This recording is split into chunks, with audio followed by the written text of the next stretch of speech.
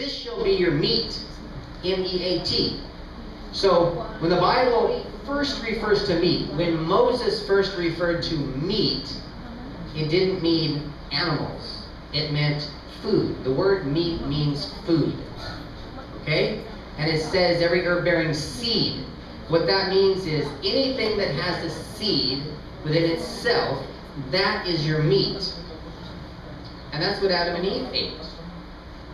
And a lot of people believe that that's what we're going to be eating in heaven because, you know, the Bible is about a Garden of Eden and heaven. And then it was lost through sin and the tree of knowledge and good and evil. And then the Bible is all about all the problems. And the Israelites were always wanting their meat. And God said, okay, I'm going to let you have it. Then there were diseases that came through. And the Bible says they died with the meat in their teeth. And then, as he said, no, we don't want to die anymore. We want the manna back. So he gave them manna. And they started getting healthy. And as you read the Bible, it ends with Revelation. And it starts talking about how we're going to get heaven back.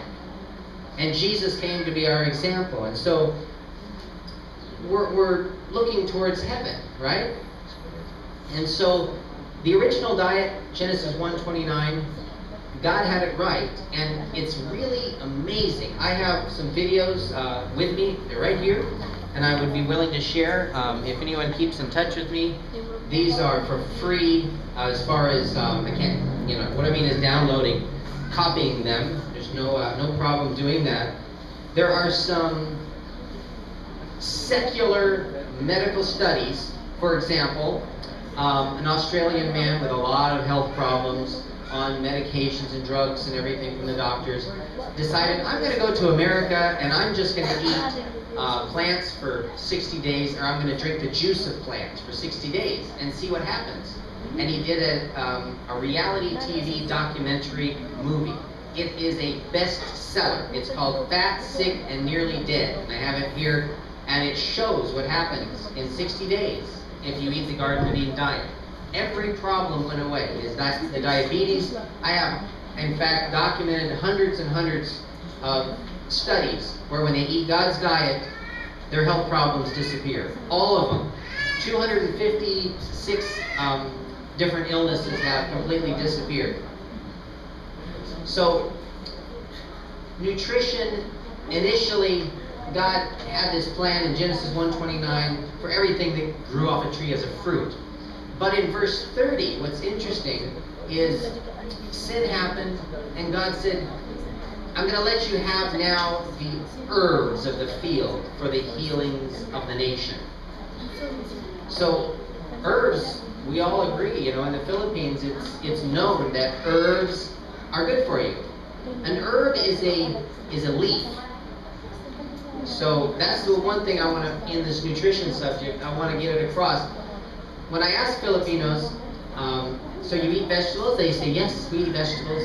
Yes. Okay, what kind of vegetables do you eat? Who would like to tell me a vegetable they eat? Vegetables, carrots. Volunteer. Volunteer. Over here or over here? Do I have a volunteer? The vegetable. Okay, what's the vegetable? Amalaya, what is that? Is that a vegetable? Bitter corn. What? Bitter. The bitter melon? The bitter gourd? It's a gourd? Does it have a seed in it? Yes. Okay, that's a fruit. So if it has a seed in it, that means it's a fruit. Okay, so ask someone else here. Tell me a vegetable you eat. I don't know what that is. Okay, malunggay is a vegetable. Good for you. Okay, what about you?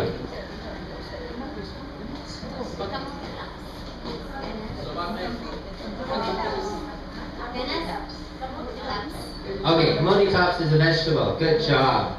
Okay, how about this lady over here? She's not shy. She's our host talker. Yeah. Pichay. I don't know what that is. Is that a vegetable?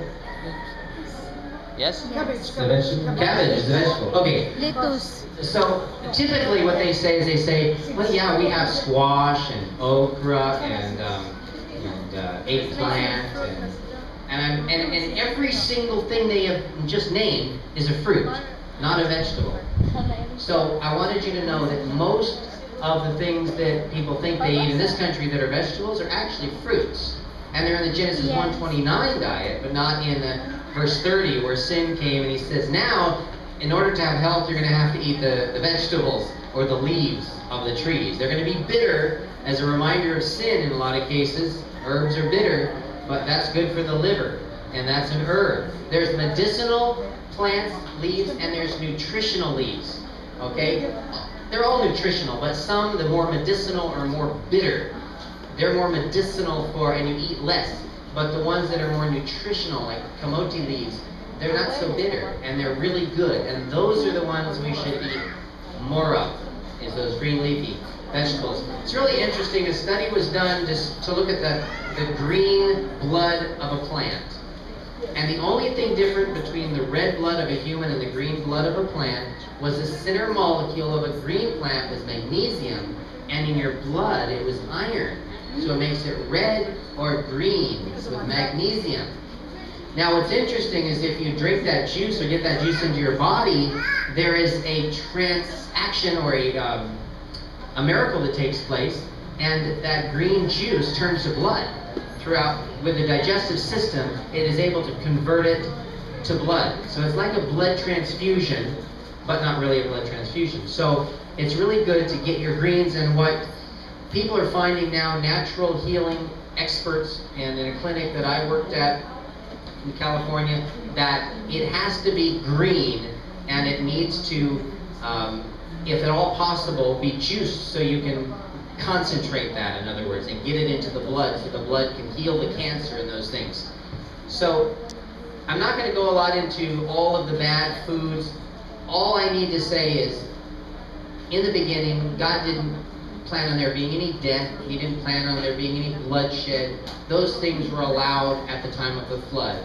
They were allowed to shorten man's life, to, as we read in the Scripture prophecy and the Bible.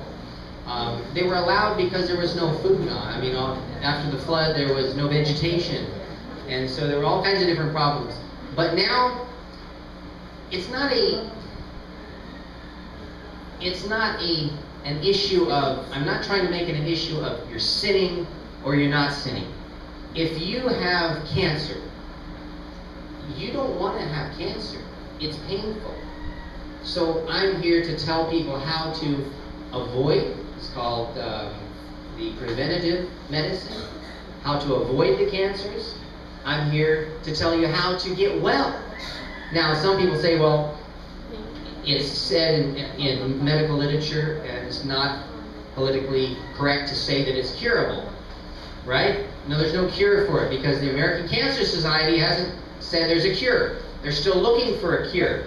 Millions and millions of dollars are put into this finding a cure. They're still driving their limousines, or they're riding in their limousines and living in their penthouses, but there's no cure. Now, that corporation was set up that when there's a cure, it dissolves. I happen to know some of the people, I've met them in that corporation. They don't want it to dissolve. They're going to lose their job. So I don't believe there's going to be a cure found for cancer through a pill. What I believe is that the cure for cancer is the immune system. And how we support the immune system is by our diet and lifestyle. Correct? So nutrition is important. I'm not going to go into all the things you shouldn't eat. I believe that each person here knows in their heart what is the most healthiest.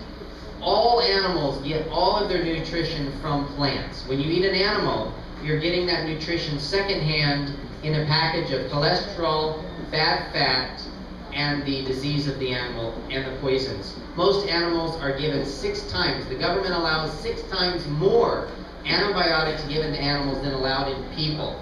And the reason why is because they don't really care if there's a mortality rate. It's just a money thing. It's not an issue like with humans. And if they're almost dead, they can still sell them for food. So there's a lot of antibiotics, which is a poison, in the animal, which goes into the food, and then people eat it. So animals are becoming more diseased. Plants, There's some poisons on them, but if you wash that off, if you grow your plants, they are still the best source of nutrition. Interestingly enough, in this video with this elderly lady, 1905, a man was born in a tent, December 7th, 1905, on the grounds of the Seventh-day Adventist Hospital, before it was built, not in the Philippines, but in Oregon, United States of America. And that man grew up.